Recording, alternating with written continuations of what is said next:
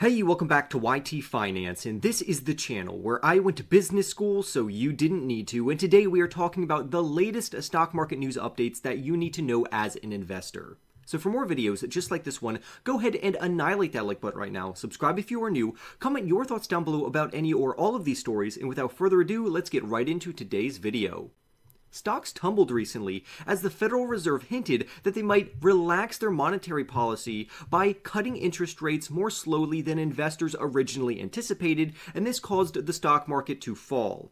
However, no stock had a worse day than Spirit Airlines, as their share price dove by 50% after a federal judge blocked their merger with JetBlue. So let's get further into that story. Both of these companies are pretty successful airlines, and like we said, a federal judge recently blocked their merger. The main reason why the federal judge blocked this merger is because the federal judge said that it would harm customers by eliminating a low-cost travel option. Essentially, it's going to make it harder for broke college students to get from one end of the country to the other, and this means that this $3.8 billion deal needed to be blocked. Now, if JetBlue and Spirit Airlines were to actually merge together, they would become the 5th largest airline in the country, right behind other companies like Delta Airlines, American Airlines, United Airlines, and Southwest. However, on the flip side, JetBlue and Spirit Airlines argued that they need this merger because it would be the only way for them to compete with these other major airlines, particularly the big four that we just mentioned. Now, what's also interesting about this development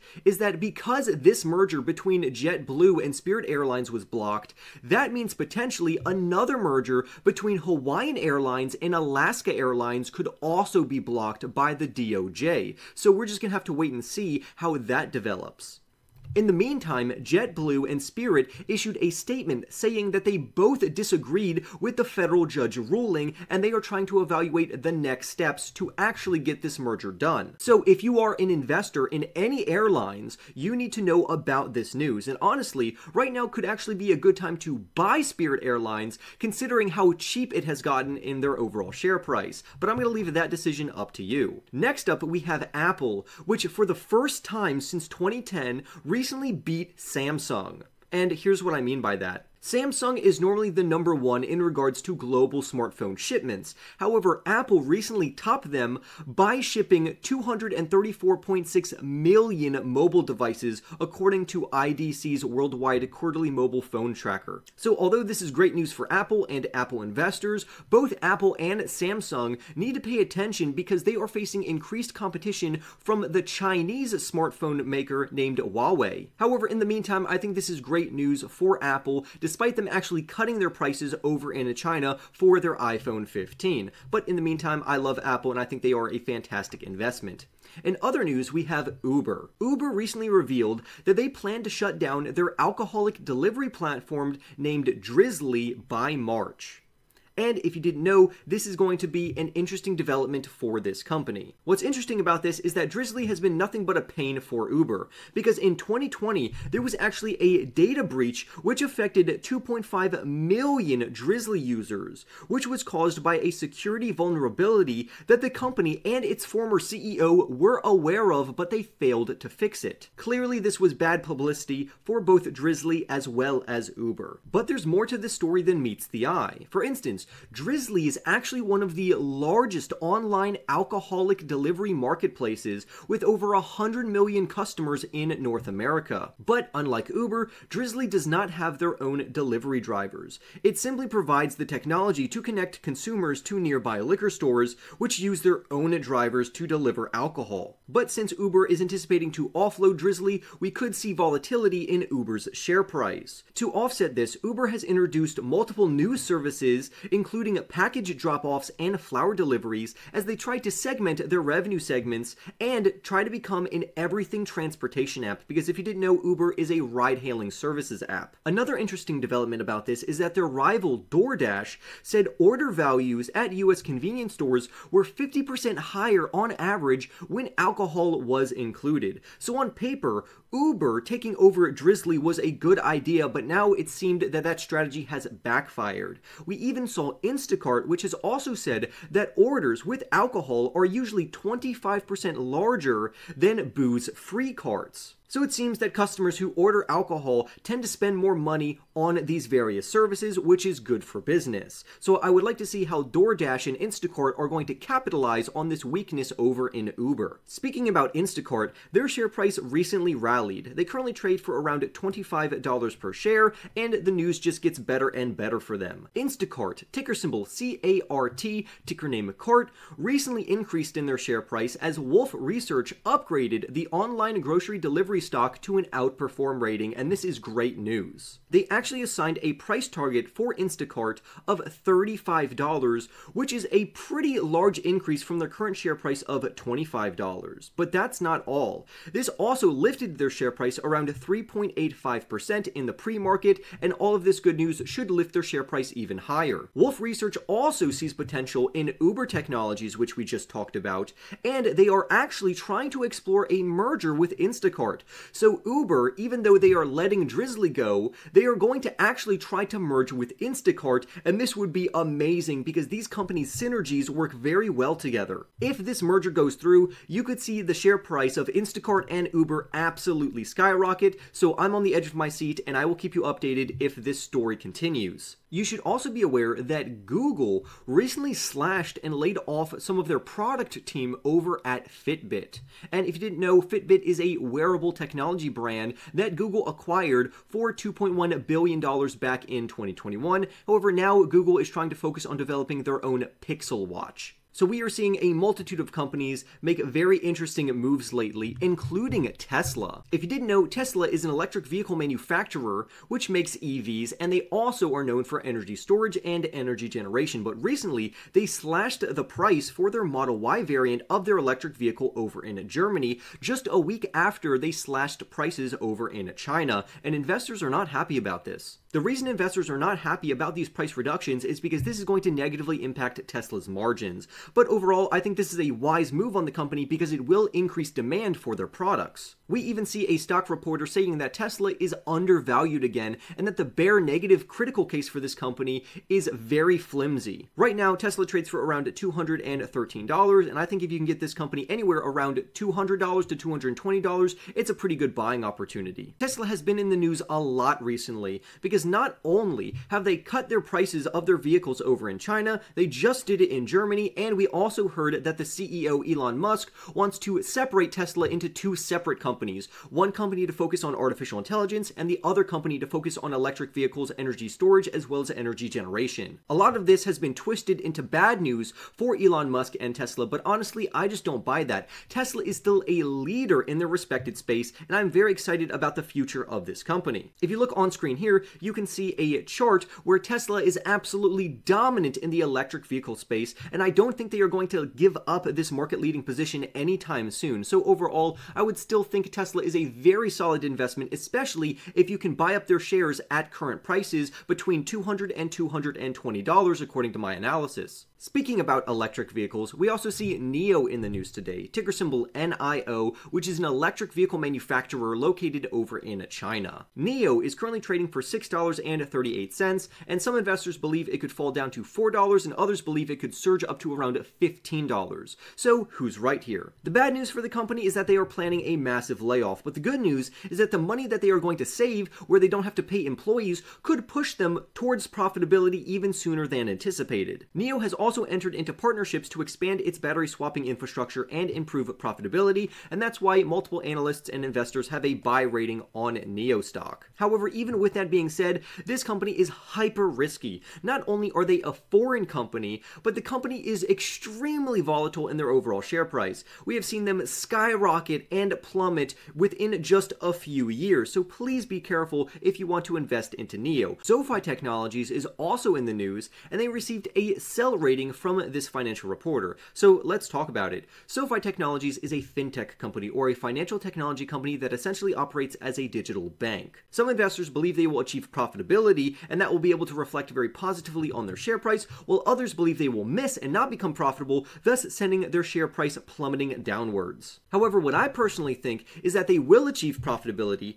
The share price of the company will initially increase in price, and then after the earnings report, it will slowly trend downwards before before finding their support level. But let's see what this financial reporter had to say. He said that SoFi's products are maturing and growing modestly. And I just want to stop him right there. No, they are not growing modestly. They are growing rapidly. Have you even seen the percentage growth rates of SoFi Technology in regards to their member acquisition and their products? It's absolutely insane. However, he does say that the competition in this space is very strong, and I completely agree with him in that regard. Now, what's interesting is he did comment on their rapid growth plans, and he says that they are risky and likely to be disappointing because in the approaching earnings report, we're anticipated to receive a projection of what they could bring in throughout the year of 2024, and this author thinks that it's going to be disappointing, but I completely disagree. I disagree for two main reasons. First, he just said that they have rapid growth plans, and that's exactly what I just criticized him up there for because he only said modest growth plans, or that they've been growing modestly as of right now. And I really don't think they're going to be disappointing because the company has been rapidly growing for quite a while now, and this can be sustained throughout the year of 2024. He also says SoFi's strategy to build trust and a lifetime relationship with members is unlikely to overcome its strong competition. Now, what's interesting about this comment is that they are already overcoming their strong competition. We already see SoFi taking members and customers away from much larger traditional banks. So the fact that he says it's unlikely for them to do that is ridiculous because they already have done it and they will continue to do it, especially throughout the year of 2024. Lastly, he says that the company's valuation is based on hope rather than reality, and I can agree to disagree with him here. Since SoFi Technologies is a growth stock, they should be valued at their future potential and not their current valuation. However, if we were to value this company regarding their current fundamentals, then I would agree with this author. However, because SoFi is a growth stock, I disagree with him. SoFi clearly can grow into their overall valuation, and because they're growing rapidly, this just makes their long-term growth trajectory extremely worth it for risk-tolerant investors. But I would love to hear your thoughts down below about this story, and are you a SoFi bull or are you a SoFi bear? I'd love to hear your thoughts. We also see Microsoft in the news, and as you know, Microsoft is one of my all-time favorite investments. According to Wedbush, Microsoft sales will jump by nearly 12% in the year of 2025, which is amazing for a company as large as Microsoft. Wedbush sees more than 60% of Microsoft's base using AI over the next 3 years, and I completely agree. AI will be integrated in almost everything in the future, and I like to see Microsoft as a market leader in this regard. Daniel Ives and his team even said this recently, and I quote, "We believe the stock still has yet to price in what we view as the next wave of cloud and AI growth coming to the Redmond story in full year 2024 with a strong competitive cloud edge versus Amazon and Google." He goes on to say, "Our recent partner checks have been incrementally strong around Copilot developments with MSFT customers. We estimate this could add another approximately $25 billion to Redmond's top line by full year 2025, end quote. Basically, Daniel Ives is saying that Microsoft is well positioned to compete against their competition such as Amazon and Google. He also says that there is large market opportunity for Microsoft to continuously increase their revenues, and that's why he identified that approximate $25 billion revenue opportunity in 2025. Investors should also be excited because Microsoft is set to report their fiscal second quarter results on January 30th after the close of the trading day. Currently, analysts have consensus estimates for this company that they will bring in $2.76 per share and $61.05 billion worth of revenue. Some of the best artificial intelligence stocks right now to buy would be Microsoft and Nvidia, which are both leading the AI revolution, and they are still poised to explode. But there are also other companies such as Google, Datadog, and Palantir, which are really showing their artificial intelligence prowess, which are some of my favorite companies to buy. So I would highly recommend you look into these companies. Speaking about AI and technology companies, we also see Zscaler in the news, ticker symbol ZS, which currently trades for $223 per share. Zscaler's share price recently fell after being initiated at KeyBank Capital Markets with a sector weight rating, and investors did not like that, so some of them sold this company. Here's why the analyst initiated coverage and gave them the rating that they did. He said, and I quote, "The network security industry is undergoing a fundamental shift from a traditional hub and spoke, firewall-based architecture to a zero-trust, distributed, local breakout architecture with SASE." Essentially, the analyst says that things are changing, and and Zscaler might not be able to keep up with the competition. However, even with that being said, the stock does have a buy rating from Seeking Alpha authors, and Wall Street also rates this company as a buy rating, while Seeking Alpha's quant rating system says to hold this company. But overall, I like Zscaler and it's in my portfolio because I think the future of this company looks rather bright. Another company that I really like is AMD, which competes directly with Intel as well as Nvidia. AMD competes with Intel by making central processing units known as CPUs for personal computers and servers, but it also rivals Nvidia in the market for graphics processing units or GPUs for PC, gaming consoles, and data centers. So if you like Nvidia, AMD could be an amazing growth opportunity for you, especially if they could even achieve a sliver of the growth that Nvidia has. AMD also uses the chip foundry named Taiwan Semiconductor Manufacturing, ticker symbol TSM. However, this does add a lot of volatility because there is a lot of geopolitical factors happening over in Taiwan, because if China does invade Taiwan, we could see companies that Taiwan Semiconductor Manufacturing issues out their products to also go down in their share price. Now, what I like about AMD is that they are now focusing on making chips for artificial intelligence applications to compete directly with Nvidia. And just like Nvidia's share price surged, we can see AMD's share price soar as well. So if you haven't already looked into AMD, I would highly recommend you do so to make sure it's good for your personal portfolio. To go over some quick news updates, let's talk about the largest stock gainers today. Starting off with Sinclair's shares, which rose by 5% following Diamond Sports Group's settlement of an ongoing legal litigation. So it's really good when companies end up settling ongoing litigations because this removes risk from that overall company's back, and that's why their share price increased by 5%. Next, we have ticker symbol PI. This stock soared by more than 12% after the company projected its Q4 2023 revenue results would surpass earlier guidance. It's really good news when a company gets to impress investors by delivering or at least projecting and surpassing original expectations. The company was supposed to bring in anywhere between $65.5 million and $68.5 million, but now they expect sales to exceed $70 million, and that's why their share price popped by 12%. On top of the largest gainers, we also see the largest losers, and a lot of them would come from the Chinese market, particularly Chinese EV makers like Li Auto, XPeng, and NIO. The reason for the decline in their share prices is because recent insurance registration data from China does indicate a sluggish trend for most EV startups over in China. We also know that the pricing competition over in China is very rough, which means the margins are very slim, and that's one of the reasons why Tesla had to cut the prices of their electric vehicles so they can remain competitive over there. So I'm interested to see how the EV market will further heat up over in China. We also see SolarEdge, ticker symbol SEDG, and their shares fell by 5% after Barclays downgraded the firm from equal weight to underweight, and they lowered their price target from $74 down to just $50. So that's a huge blow to this company. But it's not all bad news, because we also see companies such as Meta Materials skyrocketing in their share price by 46%. In a similar vein, we see Risk On International, ticker symbol ROI, which is a great ticker symbol, and their share price rose by 33% recently. But the good news continues because Solid Power, ticker symbol SLDP, has increased their share price by 12% after announcing an expanded partnership. But it's not all good news because Phunware crashed in their price by 59% recently after a rally, and we see a plethora of other companies also falling in their share prices. But I would love to hear your thoughts about any or all of these stocks, companies, and stories that we covered today.